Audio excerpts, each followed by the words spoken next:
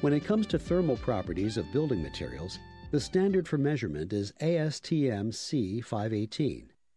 Here, a heat flow apparatus measures heat transfer through homogeneous materials, like insulation. Properties like thermal resistance, conductance, and conductivity can be determined from temperature, heat flux, area, and thickness data. ASTM C1363 Hotbox measures the thermal performance of building envelope assemblies. Measurements include the effects of thermal bridging due to structural components as well as insulated cavities. When it comes to thermal insulation, there are many types. For your reference, they include fiberglass, mineral wool, cellulose, open and closed cell foam plastics, reflective insulation, and radiant barriers. All have their inherent strengths and weaknesses. Then there are insulating sheathings, typically placed toward the exterior of the building envelope. These include expanded polystyrene, extruded polystyrene, polyisocyanurate, and fiberglass board. Here's a rundown of how thermal properties of various materials and systems are rated. As we've seen, insulation materials and building envelope systems are characterized by their resistance to heat flow. Here are the values you may find in the literature. Material performance can be rated according to thermal conductivity, K, thermal conductance, C, and thermal resistance, R value. When it comes to system performance, total thermal resistance is shown as R sub T, and thermal transmittance is shown as U factor or U value. Now, when it comes to material surface performance, emissivity ratings are indicated by this symbol, and reflectivity is indicated by this symbol. There are 3 ASHRAE methods for calculating thermal performance of insulated assemblies. The first is the isothermal planes method. This is used when cross-sections have continuous, homogeneous layers. The second method, the parallel path flow method, is used when cross-sections have structural and cavity areas and when components have similar thermal resistance. The third method, the modified zone method, is used with steel-framed assemblies. These assemblies have cross-sections with both structural and cavity areas. Structural components are highly conductive and create thermal bridges.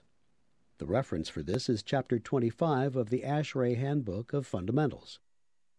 We're going to look at each of the 3 methods for calculating thermal performance of assemblies in a moment, but first, here are some points to remember when calculating or reviewing heat flow data.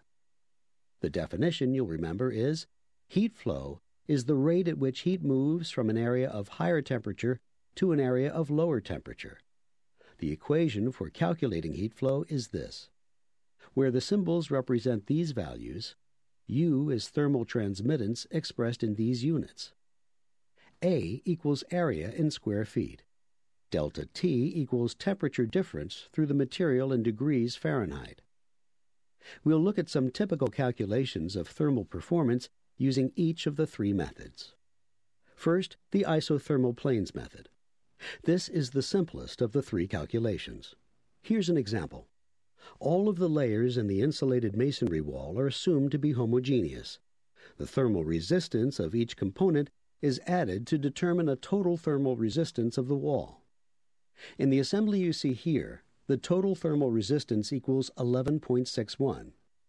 U value is the inverse of total thermal resistance. U value is necessary to perform whole building energy calculations. Chapter 25 of the ASHRAE Handbook of Fundamentals provides complete details. The parallel path flow method is a little more complicated. 2 different heat flow paths exist in an insulated wood frame assembly. They are the cavity path and the wood frame path. Thermal resistance for each path is calculated and combined, giving proportional weight to each path.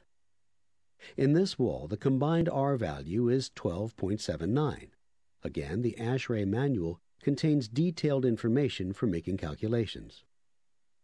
Before we look at the last method, this may help you appreciate heat transfer in metals.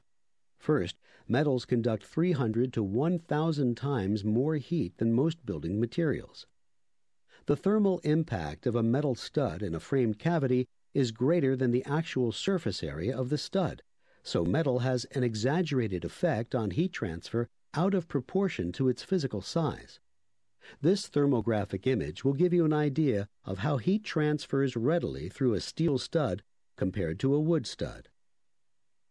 The modified zone method is a complex calculation, so if you or an associate wish to make calculations for steel or masonry assemblies with strong thermal bridges throughout, we suggest you use the free online calculator at the Oak Ridge National Laboratory. The web address is on the screen. And for a brief discussion of thermal properties and thermal performance data, download the CertainTeed Commercial Insulation Product Overview at CertainTeed.com.